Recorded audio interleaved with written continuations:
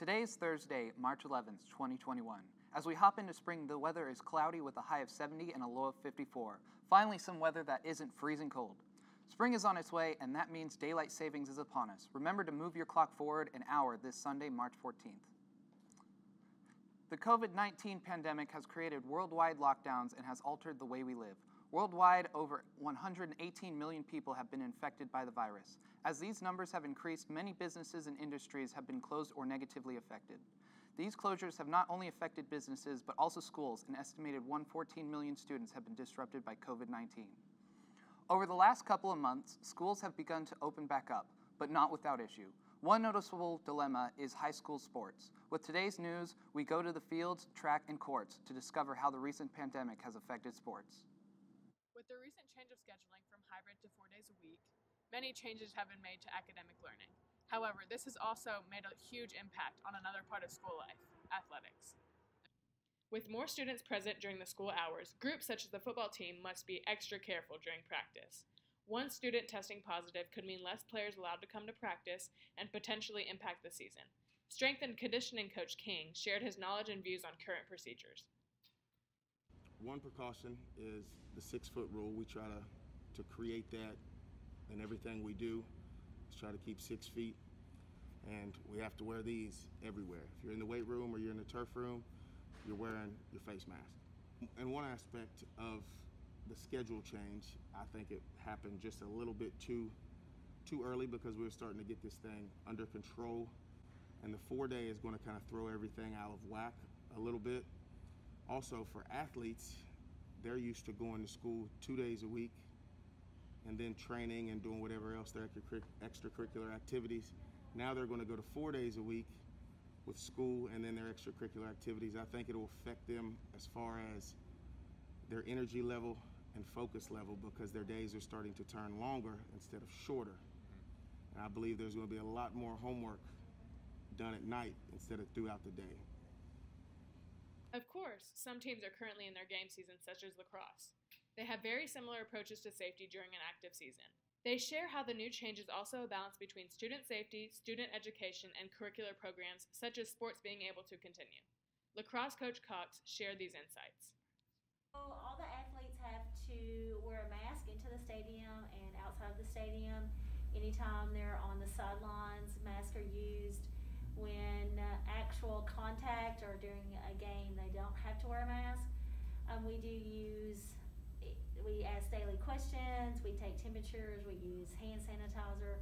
We just try to stay as socially distanced as possible when warming up, but then once the actual practice begins, then there is close contact.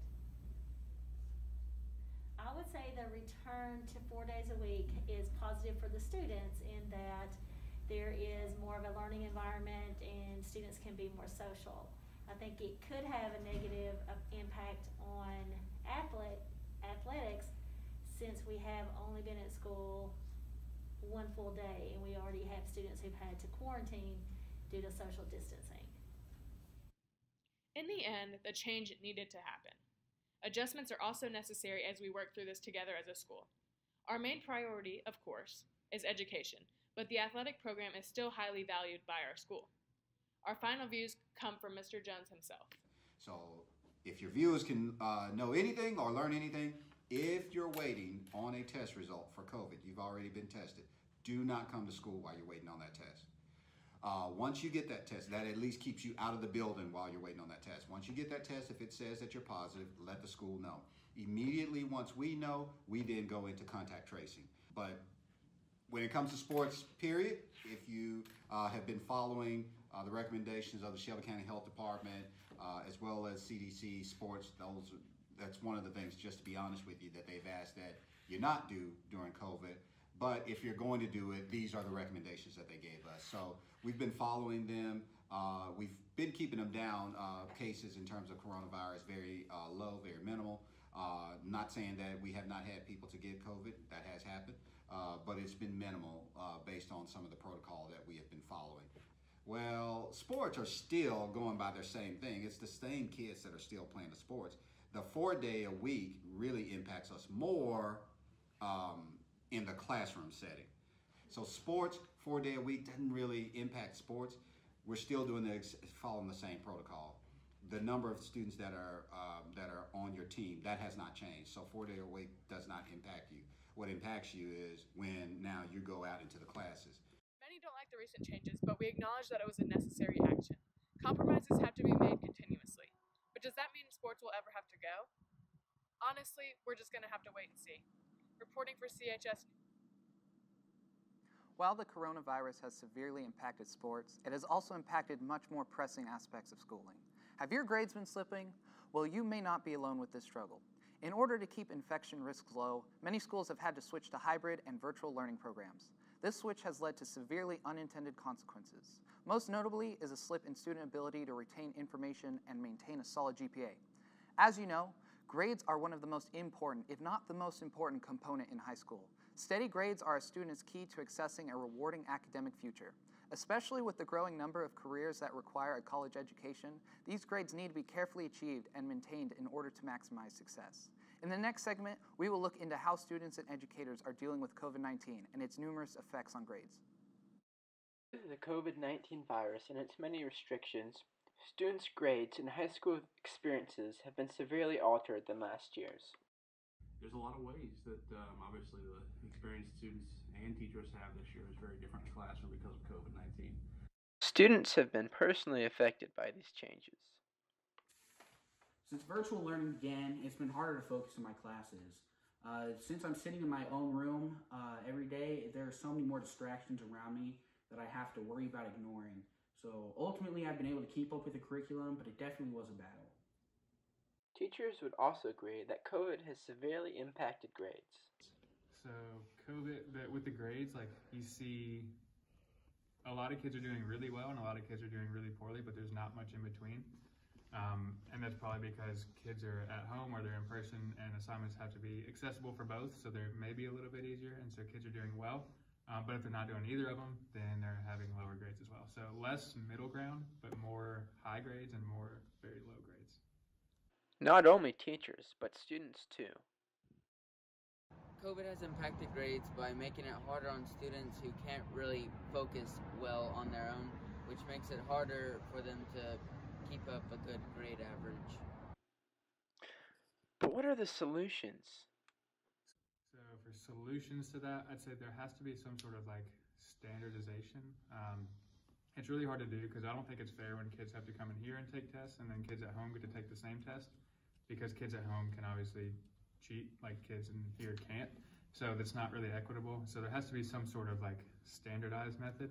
And that's what we're seeing as a challenge. So solution-wise, maybe time limits or lockdown browsers or anything like that is what I would say.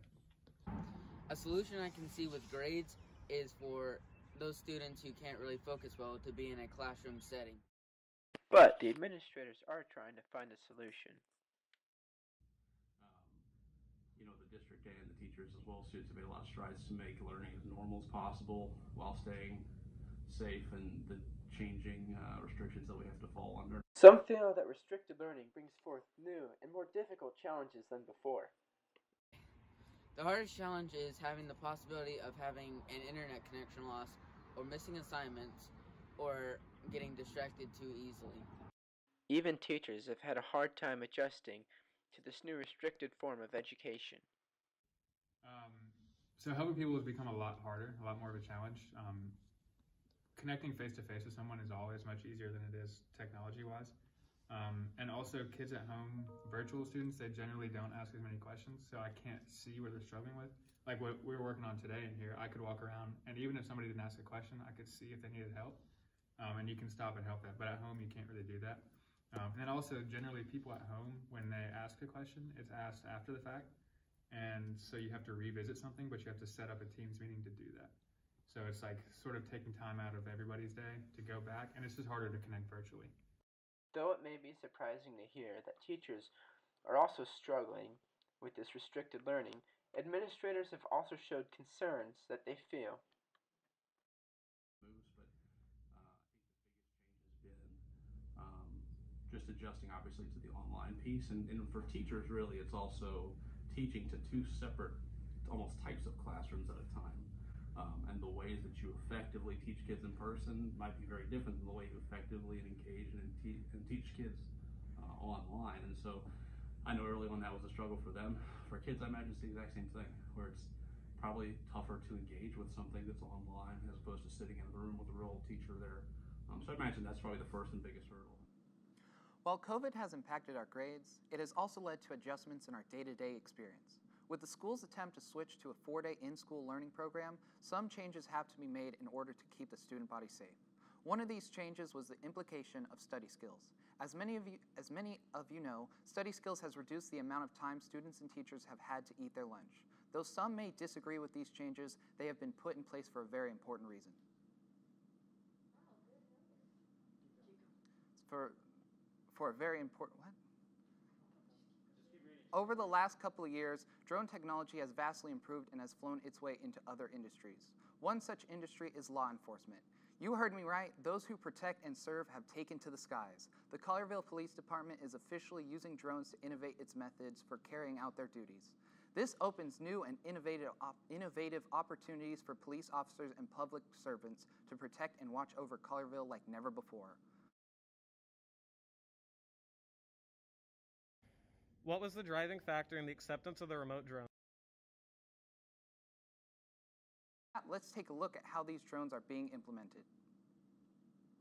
I think the driving factor in the acceptance of the drone was the fact that we were able to leverage technology that will make the jobs of our first responders safer and more efficient. And so also we were able to identify an outside funding stream that allowed us not to have to use our internal budget. Could you give a short description of what the drones might look like? Well, the one that we have is a little bit larger drone. It's I guess the best way to describe it is it looks like it's got propellers very similar to a helicopter, if you will, on 4 corners, and it's pretty compact. But it's got a lot of capability. It's got thermal imaging capability.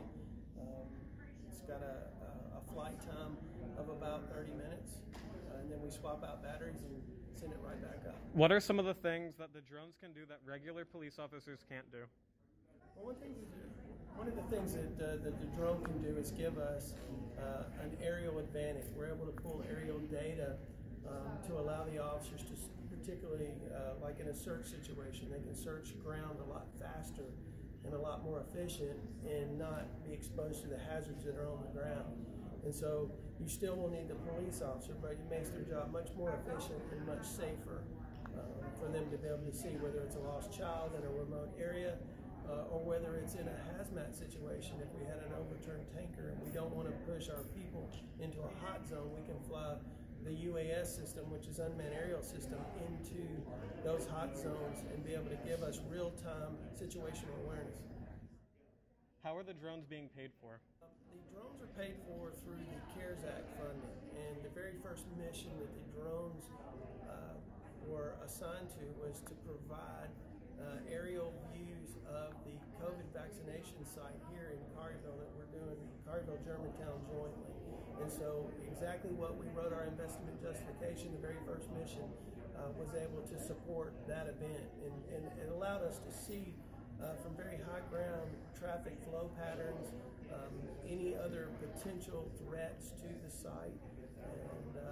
And again, covered a lot of territory that it would take a long time for officers on the ground to cover. What training and selection process is in place to be able to pilot the drones?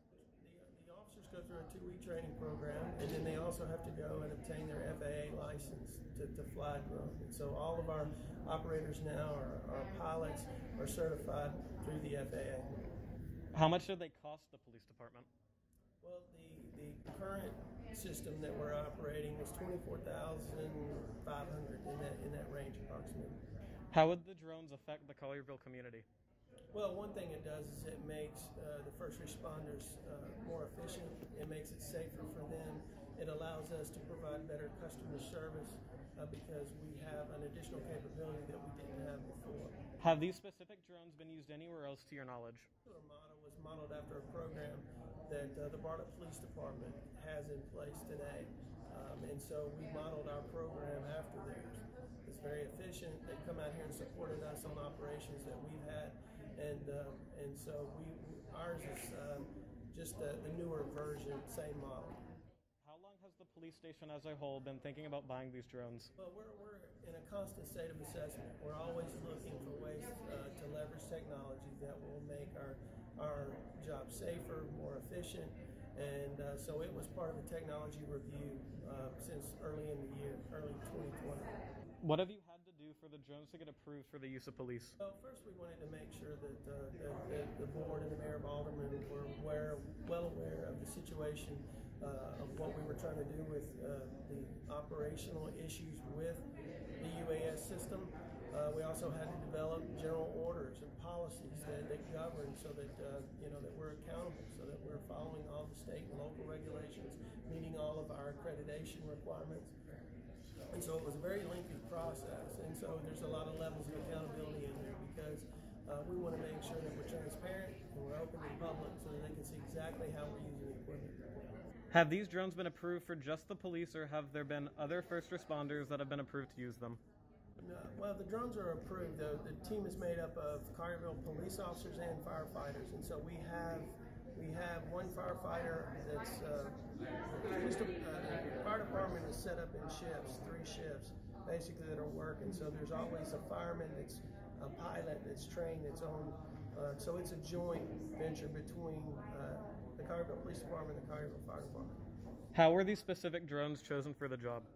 Primarily from recommendations from other police departments around the country that had used them, and then our officers were able to also be a part of the police department's program and see what's going on there and actually get a first-hand look at them and see their capability.